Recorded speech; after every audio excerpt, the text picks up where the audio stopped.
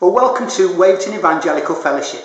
My name is John Hosker and I'm one of the children and families workers here at the church, and it's a privilege to lead you as we come together to worship God. Now, Robin Gerard, our pastor, is away this week and we wish him and his family well. In his absence, it's my privilege to lead you as we come together to worship God. Whether this is your first episode with us, first service, or whether you've been watching these services over many weeks, whether you live locally, around Waverton and the village areas, or whether you live further afield, it matters not. We welcome you. We welcome you to our time together, and we hope you're going to get a lot from our time of worship. Now, as content goes, our services are a combination of Bible readings, prayers, some worship, some teaching, and also an episode for our younger viewers called Sunday Club. We've been looking at some people in the Bible who were facing lockdown, were isolated, and looking at how those stories, how their situations speak to us today in our own form of lockdown, our own form of isolation. Some words from James chapter 4 before we come to sing to God. James chapter 4 verse 8 says these words: "Come near to God and he will come near to you." It's God's promise to all of us. Come near to God and he will come near to you. Let me pray before we sing together. Let's pray. Lord Jesus, thank you so much. Thank you so much for your promise that as we choose to come near to you, as we choose to come to worship you, you promise to come near to us. Thank you, that's true. Amen.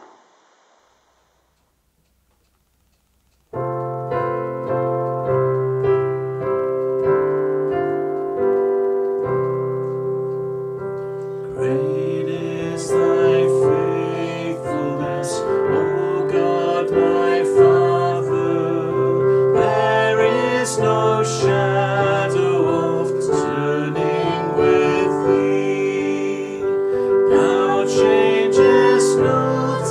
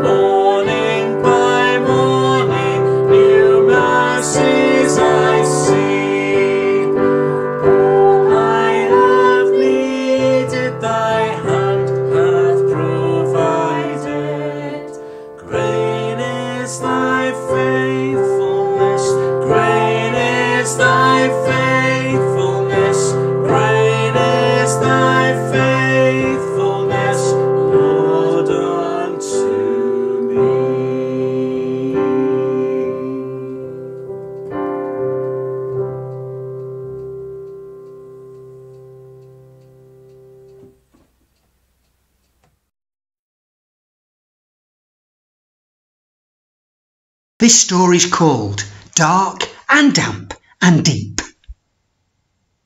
Daniel helped the mighty king with any problem he might bring. He gave advice on everything the king would set before him.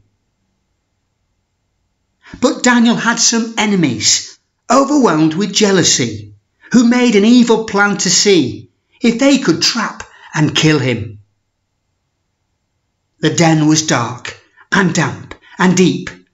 The lions growled and roared and leaped. But Daniel got a good night's sleep, for God was in there with him.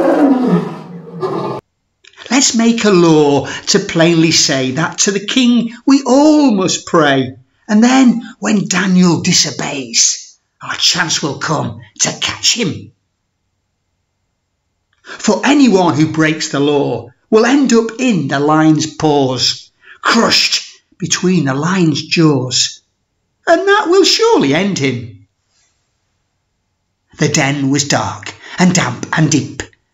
The lions growled and roared and leaped. But Daniel got a good night's sleep, for God was in there with him. So off they went to see the king, and he agreed to everything. It made him proud to think they bring their sacred prayers before him. But then, when Daniel disobeyed and bowed his head to God and prayed, the king was sad and so dismayed, for he would have to kill him. The den was dark and damp and deep. The lions growled and roared and leaped. But Daniel got a good night's sleep, for God was in there with him. So, in the den, poor Daniel dropped. The lions roared and licked their chops. And then quite suddenly they stopped, as someone came to save him. It was an angel, bright and white, who gave the lions such a fright. He shut their mouths, he shut them tight, while Daniel sat and watched him. The den was dark and damp and deep. The lions growled and roared and leaped. But Daniel got a good night's sleep, for God was in there with him. And when the king called down next day, Daniel answered back to say that God had answered when he prayed and found a way to save him. The king was thrilled, and so he said, Bring Daniel up, he is not dead. Drop down his enemies instead, and let the lions eat them. The den was dark and damp and deep. The lions growled and roared and leaped. But Daniel got a good night's sleep, for God was in there with him.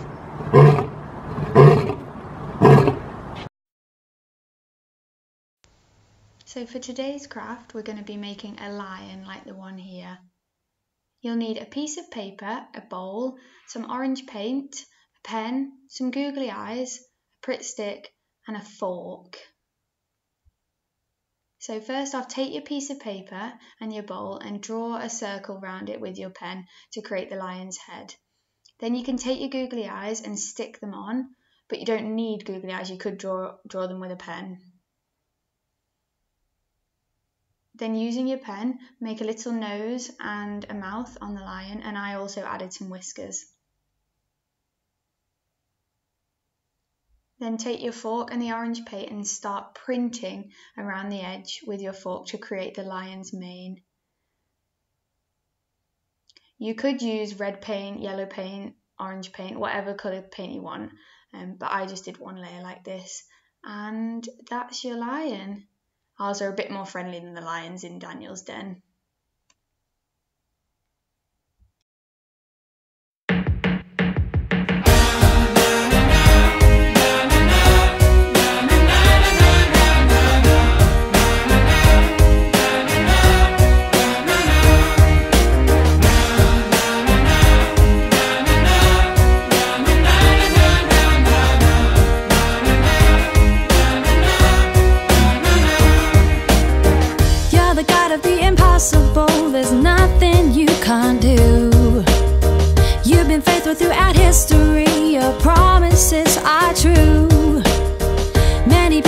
the centuries have known and trusted you. And everyone could sing the endless song about the wonderful things you do. Every moment of every day you've been faithful in every way. Every moment throughout history you've been good, you've been good. Every moment of every day you've been faithful in every way. Every moment throughout history you've been good, you've been good. You're the God of the impossible, there's nothing you can't do. You've been faithful throughout history, your promises are true. Oh, many people through the centuries have known and trusted you. And everyone could sing the endless song about the wonderful things you do. Oh, every moment of every day you've been faithful in every way. Every moment throughout history you've been good, you've been good. Every moment of every day you've been faithful in every way. Every moment throughout history you've been good, you've been good.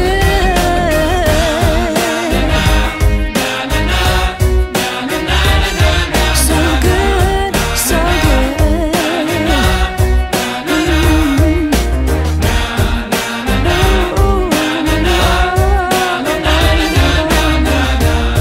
So good to me. Every moment of every day you've been faithful in every way. Every moment throughout history you've been good, you've been good. Every moment of every day you've been faithful in every way. Every moment throughout history you've been good, you've been good. Every moment of every day you've been faithful in every way. Every moment throughout history you've been good, you've been good. Every moment of every day you've been faithful in every way. Every moment throughout history you've been good, you've been good. Oh, oh yeah. Every moment throughout history you've been good, you've been good. Every moment of every day you've been faithful in every way. You've been good. Yeah.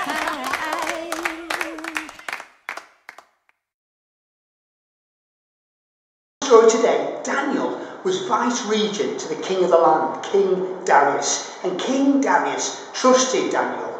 King Darius listened to Daniel, but the other vice-regents working alongside Daniel became jealous. And when you're jealous, you can start doing and saying the wrong things. And these two vice-regents plotted to get rid of Daniel, as we know in the story. They wanted him rid of. And this law to only worship King Darius was the issue. The thing is, Daniel was not prepared to worship the king. He served the king. He was loyal to the king. He did his job. But before anything else, he would worship his God, our God that we love and serve. He wasn't prepared to worship the king, even though he faced the lion's den. Even though that could have been the greatest fear, that he would be dropped in a well of lions, hungry lions at that. It was more important to him to serve and worship his God before anyone else. And that's what we need to consider and choose about in our lives, is to worship God first. Anything else is second or third or fourth. The first should be God. That's what God wants from us, from me and you, to worship him first. And that's the challenge today.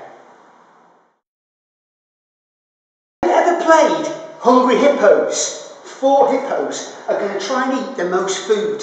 I think that's what hippos do. We've got the green, the pink, the orange and the yellow. Which one are you going to choose? So you've got 4 choices. Which one are you going to choose? Pink, green, orange or yellow? Which hippo? Have you made your choices? We're going to let the hippos eat. We're going to count them down from 5, 4, 3, 2, 1. You ready? Make your choice. Which hippo? 5, 4, 3, 2, 1. Go, hippos! Here we go. Oh, come on, green. You're struggling there. Come on, pink. Come on, orange. Come on, yellow hippo. Yellow, you're doing well. Come on, orange. Catching up a bit. Come on, guys. Keep eating. Keep eating. Come on. You can do this. Yes! It's the yellow hippo. If you pick the yellow hippo, he was the greediest hippo, the hungriest hippo. Well, like the hippos, all of us can get hungry and greedy for things. We can, whatever those things are.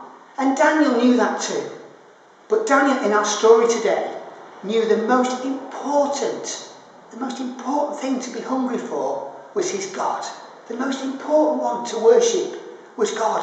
Nothing else was as important. No King Darius, not food, not reputation, not career, not money. Nothing else was important to him other than his God. And that's an important lesson for us today, boys and girls, adults, parents, family. The most important lesson for us today is to remember that God needs to be first. And in our rhyming Bible story we watched and heard earlier, this is the last verse. The den was dark and damp and deep. The lions growled and roared and leaped. But Daniel got a good night's sleep, for God was in there with him. That's the only way he was able to sleep at night, in that lion's den. Yes, there was an angel helping, but he knew God was with him. He knew God was with him. And I'm going to pray now for you, that you will know that God's with you. Keep following him. And know that he is with you in the things you face, wherever you go. Let me pray for you to finish Sunday Club. Let's pray. Lord Jesus, thank you that you are with us. You are with us wherever we go, whatever we face. And even when there are things that we get worried about or we're fearful of, Lord, we follow you, we trust you, we serve you, we worship you, and we know you'll keep us safe. And you promise to be with us. Amen. See you soon. Bye.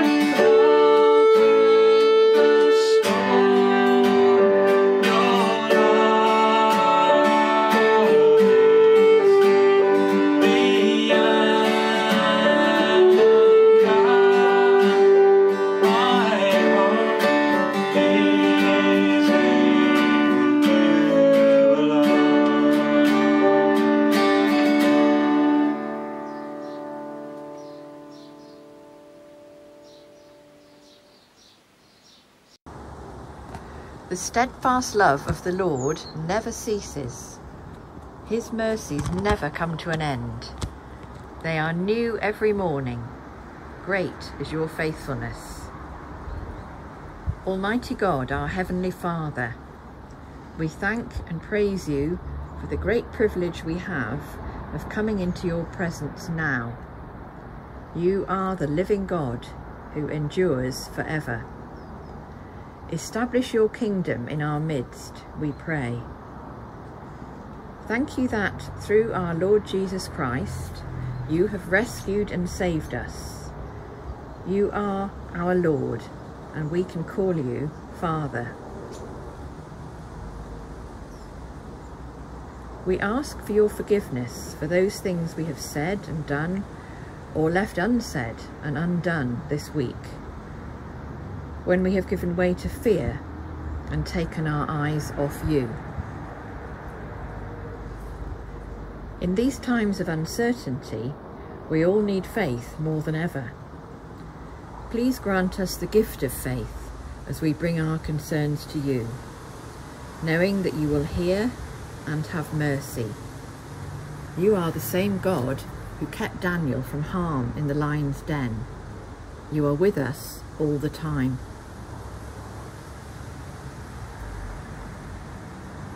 We pray for our government and all those in positions of authority across the world, for wisdom and guidance in the decisions they have to make. For our Christian brothers and sisters who suffer because of their love for Jesus, for your protection over them, your strength and peace. For church leaders across the world, as churches begin to reopen and services are held, but without the freedoms we used to enjoy and took for granted. How we long to sing your praises together, Lord. How much longer will it be? Grant us patience. Help us to be contented with our time spent with you and when we can see and speak to each other. We are grateful for technology, which enables us to communicate. Please bless those who are seeking you for the first time or turning back to you after a time away. We bring to you those who are bereaved and grieving at this time. We ask that they will know your comfort and sense you holding them close. We pray for those who are unwell, hoping to receive the treatment they need. Please restore them to full health very soon, Lord. We ask for your protection from the coronavirus. We pray for those who are in hospital and who are recovering from it. For those researching into a cure and developing a vaccine. For those who have lost their jobs and businesses and are fearful for the future, please provide for their needs and guide them. And we thank you for the furlough scheme, which has benefited many. We remember those who are lonely and isolated. We ask for times of rest and refreshment for those who are able to have a holiday from work, for children after such a long absence from school and their parents juggling homeschooling with working from home. Give them love and patience. We thank you for our virtual holiday club and other Christian online activities. May there be positive benefits for families emerging from these difficult times. We ask that we will be able to reflect on this time as one in which we were able to grow closer to you and encourage others to do the same. We pray that we may be a people who have faith, who hold out hope to others and show them your love. Shall we say the Lord's Prayer together?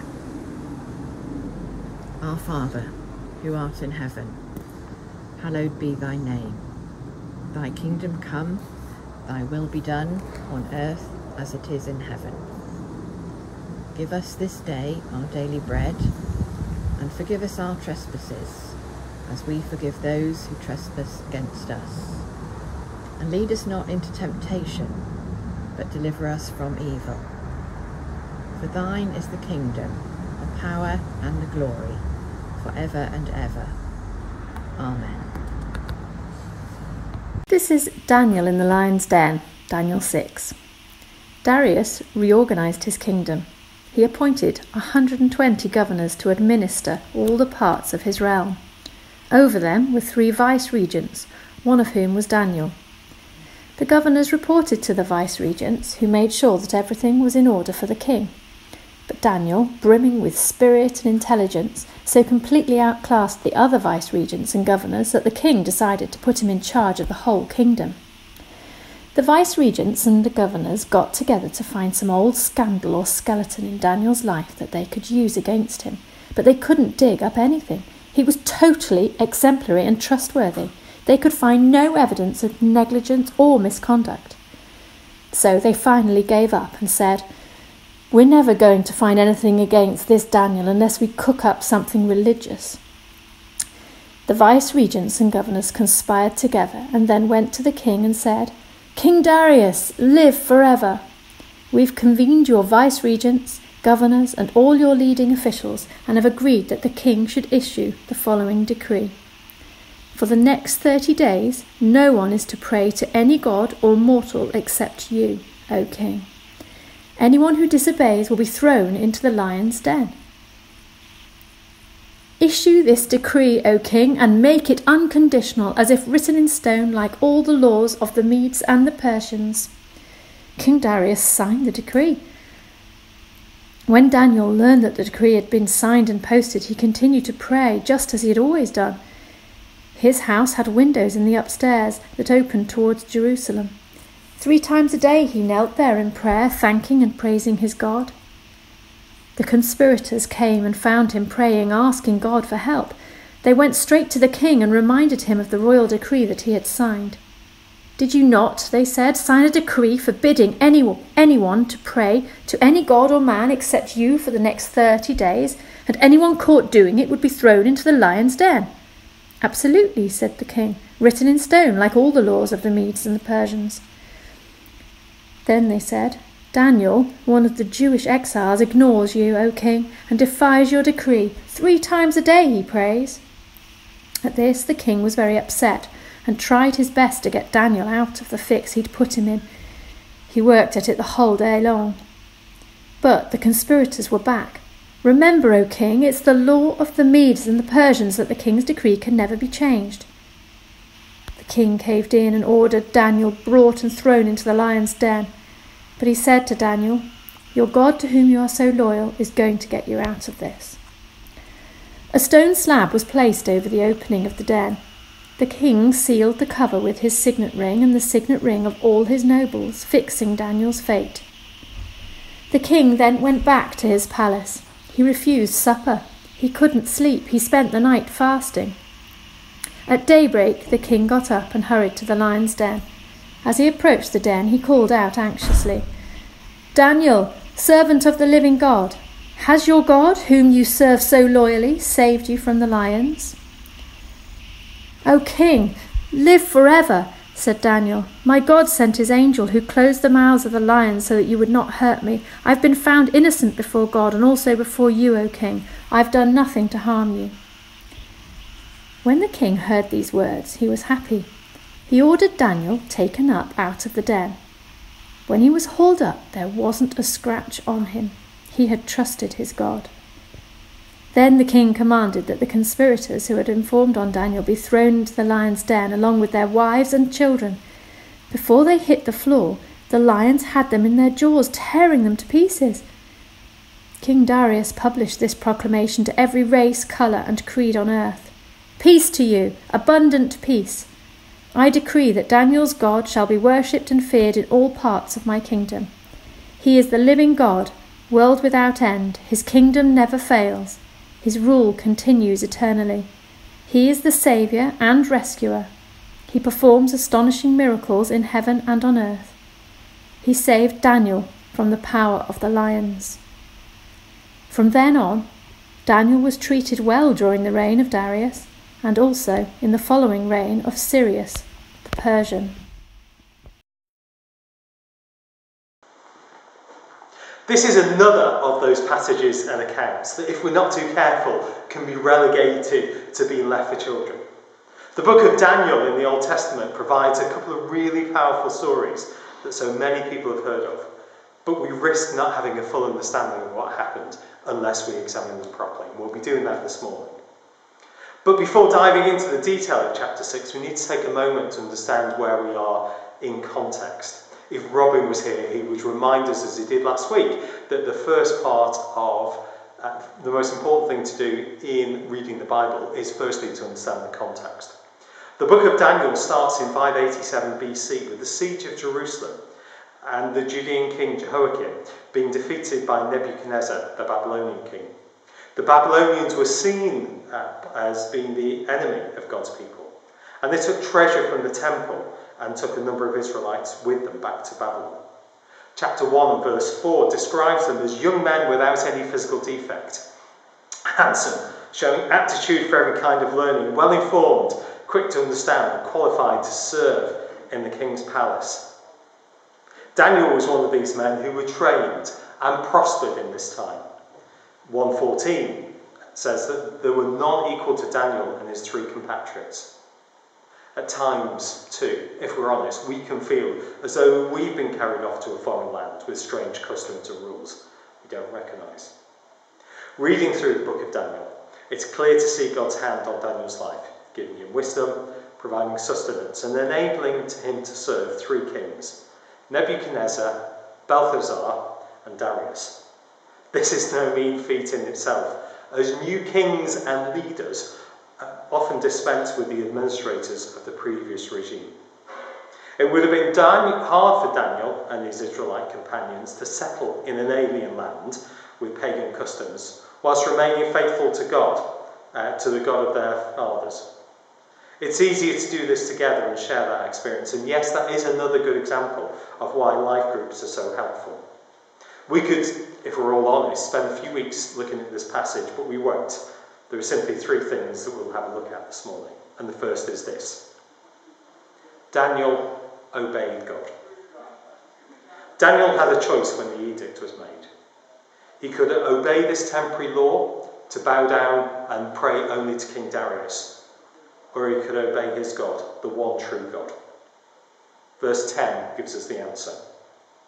Now, when Daniel learned that the decree had been published, he went home to his upstairs room where the windows opened towards Jerusalem. 3 times a day he got down on his knees and prayed, giving thanks to his God, as he had done before. When given the choice, Daniel obeyed God, not the law, the land. Although, if I'm being honest, I might not have done it quite so brazenly and openly as he did, but maybe there's a lesson in there for us. We can think that all we have to do is obey God and defy the law of the land in secret, but there may be times when we have to do this openly in public. This wasn't the first time that Daniel chose following God and obeying God rather than obeying the law. As we saw earlier in the book, over whether Daniel and his companions ate the food that had been offered to sacrifices or not, sacrificed to idols or not. Daniel obeyed God, even though he was fully aware of the consequences that he would be facing. How does that play out for us? We may think that Daniel sets an incredibly high standard in obeying God, and there is some truth to this. But he also sets us an example to follow, in that Daniel was wholehearted in his devotion and his service to God. It begs the question for us as to whether we are wholehearted in our obedience to God, or whether there are some areas that we're happy to go our own way in. You see, we follow God on his terms, not on ours. This is binary. We follow or we don't. There is no middle ground. We can say that we obey God on the big things: no murdering, no stealing, no speaking ill of others. We give to church and we give to those in need. But how does that extend to every area of our life? The things we watch or listen to or read, the choices about where and how we spend our money, gossiping about others, not doing the good we're asked to, not talking about Jesus when we have the chance. Is that really obeying God's call in our lives? Where are you not obeying God, that he's now bringing to mind that you need to sort out? So Daniel obeyed God. Secondly, Daniel trusted God. The details on what happened in the lion's den are scant, and to be honest, we don't need to know them. In a moment of idle speculation, you might wonder about what was going in there all night. Many illustrators and artists have had a go, and there are some examples around that you will have seen. We know that from verse 21 that God shut up the mouths of the lions, and given Daniel's other habits, I think it's reasonable to speculate he'd have spent the night in prayer. I also wouldn't be surprised if he spent a lot of it asleep, as he was so calm and peaceful about what was happening. Verse 25 explains to us why. And when Daniel was lifted from the den, no wound was found on him, because he had trusted in his God. It's not a pleasant sight to watch lions eat, if you've ever done that at the zoo.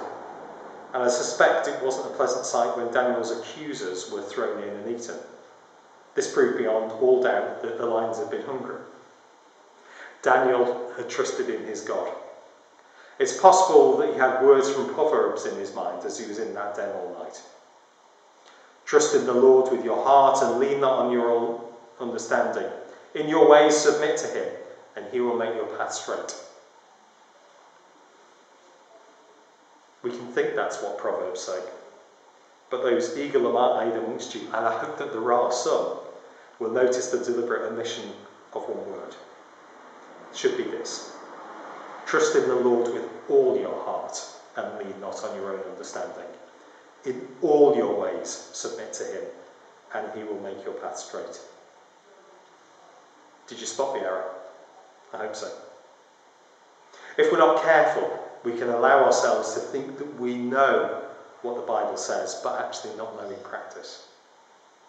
In this instance, like Daniel, we are to trust with all our heart and in all our ways submit to him, not just the ones we want to. In your mind, draw a picture of a heart now. If I was to ask you how much you trusted God, where would that line go in your heart? Would it be a majority, a supermajority, or no line at all? Which areas of your life are in that part that you don't trust God for? This may be for countless reasons: pain, past hurt, rejection, thinking we know better than God, lack of confidence. But the Bible is clear that we need to work through those and trust God. You know, it's natural to have doubts. The key thing is what you do with them. The disciple Thomas did not keep his doubt to himself, but spoke them out. Jesus heard him and showed him his nail-pierced hands. If you have doubts in your trusting in God, speak them out to him in prayer. You might also find it helpful to talk to somebody about it so that they can pray with you as well. But the purpose of this is to increase our trust in God, to get to a point like Daniel when we can show that we trust with all our heart and lean not on our own understanding. Are we willing to take the next step on that journey for us? And then thirdly, Darius, not Daniel, but Darius was caught out by his ego and his vanity. You know, there's times when we allow ourselves to get swept away by praise and thinking too much of ourselves. And King Darius is certainly guilty of this in this chapter. Darius knew about Daniel and his abilities, and I suspect as well he knew about his worship of the one true God. But Darius allowed himself to be persuaded to introduce this law, which was born of the jealousy and envy from the other administrators. Darius' sin was in thinking people could pray to him like a god, appealing to his vanity and his ego. I dare say he didn't stop to think whether people would do this, why people would do this, or the malice that accompanied their actions. How often do we pause, I wonder, to consider the motives of others? They may not be as pure as we think they are. How in check is our ego and our vanity and our sense of self? We're reminded in the Bible that we need to keep humility at the forefront of who we are and what we do, as if we do not, we'll end up in trouble. Darius came to his senses after Daniel had been rescued from the lions and had a change of heart. But this ego-led decree led to the deaths of Daniel's accusers and their families. Actions have consequences. Are we going to come to our sense and acknowledge God? Daniel 6, verses 26 and 27 says this: "For he is the living God, and he endures forever. His kingdom will not be destroyed. His dominion will never end. He rescues and he saves. He performs miracles, he performs signs and wonders in the heavens and on the earth. He has rescued Daniel from the power of the lions." I wonder this morning if you can say that too. So 3 questions out of this famous account for us to consider. How are you at obeying God? How are you at trusting God? And how are you at ignoring your ego? So that's the question for us this morning. How are we going to obey God? How are we going to trust God? And how are we going to remain humble and not be distracted by our own ego? Because if we're all honest, we all find this hard. None of us are perfect.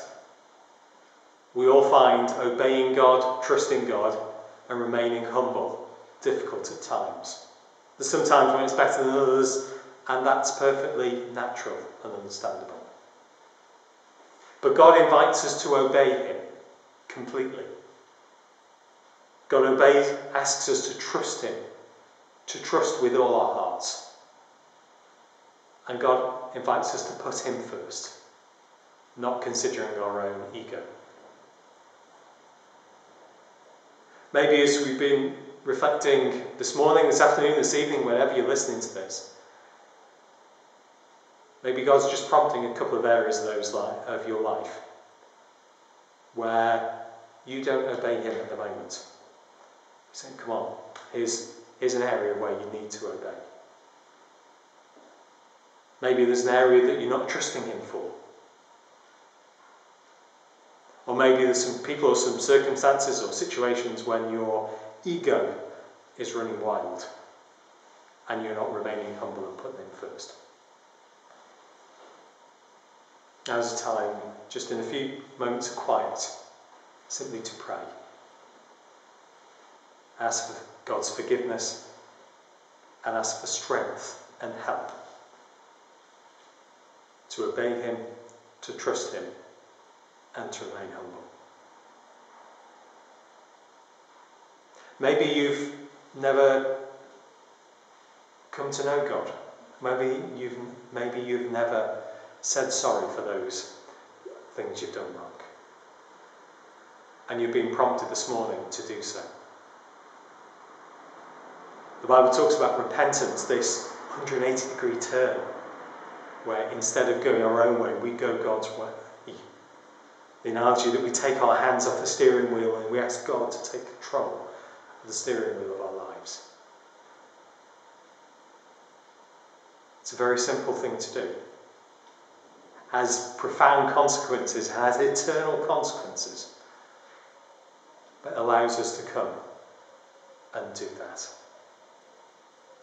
And if that's you this morning, this afternoon, this evening, I'd invite you please to do that.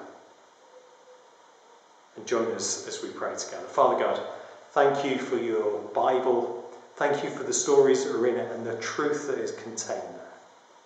And we're sorry, Lord, when we don't obey you, when we don't do those things that you ask us to do. Forgive us, and please give us the strength to obey you in the future by your Spirit. For those areas we find it hard to trust you, Lord, I pray that we would work through that with you. You know that we have doubts. Help us to work through those doubts and to strengthen our faith. And forgive us when we think too much of ourselves, when we should be putting you first and remaining humble. Help us to bow our knee and to acknowledge you. And if you are at the point of wanting to come to know God for the first time, simply say, I'm sorry, Lord, for those things I've done wrong, when I've wanted to do things myself. Please forgive me for those things. And help me to live in the right way. Help me to follow you. Help me to be obedient to you. Lord, you've got a great plan for me. Help me to have the strength to live out that plan, that calling that you've placed on me. For we ask it in Jesus' name. Amen. And if you prayed that prayer for the first time and you want to get in touch with us, it'd be great. Please do so via the website. If you'd like someone to pray with you for something that God's prompted you, and please get in contact with us. There's plenty of people, whether it's John, myself, or Robin, would love to pray with you in all of that, as we seek to live out God's calling on our lives together. The story of Daniel that we've heard today, we've been thinking about, such a familiar story to all of us. And it's a story which reminds us of our need to be faithful, to say that we'll be faithful and to do faithfulness. It's an active activity. And Daniel really was someone who showed that through his life. He wasn't prepared to bow to the king, to King Darius, because he spent his time bowing to the king, King Jesus, his Lord and Saviour, God himself. And it's important to remember for our own selves that just when we think we've cracked faithfulness, we can face a challenge or a situation when we need to hold fast, hold firm, and be faithful ourselves, to reaffirm our faithfulness to the living God, to refuse to bow to any other king, any other God, because God of gods, Lord of lords, King of kings, he is the one that we serve. He is the one we remain faithful to. We've also been reminding ourselves this morning of the need to obey God, to follow his commands, to follow what he thinks about something, and not obey other beliefs, other decisions, other ways. Also to trust God when we don't know the future or don't know the present, when things are changing around us and there are questions and decisions to be made, to trust that God has us. God has us safe. God has us secure. Promises to be with us. Promises to look after us. So we don't need to live in fear. We live in faith. And also, we've been reminded to ignore our ego, which is a challenge for all of us because we've all got one. We've all got ways of being, ways of living, ways of thinking on lots of things, which at times is challenging when we make decisions in a community, when we're in a family, when we're with our friends, and we need to respect what they think and, above all, respect what God thinks, which is far more important, his ego, than ours. You've had, as I've had, an opportunity today to respond to this message, and we hope you've been able to do that. Now, if there are things that you'd like to discuss, questions you'd like to talk to someone about, or you'd like someone to pray for you, we're really happy and we'd be delighted to offer that to you. Please get in touch through the website or through email. I'd be happy to pray with you, as other people in our church family would be also happy to do that. Shall we finish by saying the grace together? But before I do, let me just read to you 3 or 4 verses from Proverbs chapter 3. Proverbs chapter 3, verses 5 and 6 say these words: Trust in the Lord with all your heart, and lean not on your own understanding. In all your ways submit to him, and he will make your paths straight. Trust in the Lord with all your heart, and lean not on your own understanding. In all your ways submit to him, and he will make your paths straight. Hallelujah. Let's say the grace together, shall we? May the grace of our Lord Jesus Christ and the love of God and the fellowship of the Holy Spirit be with us all, now and forevermore. Amen.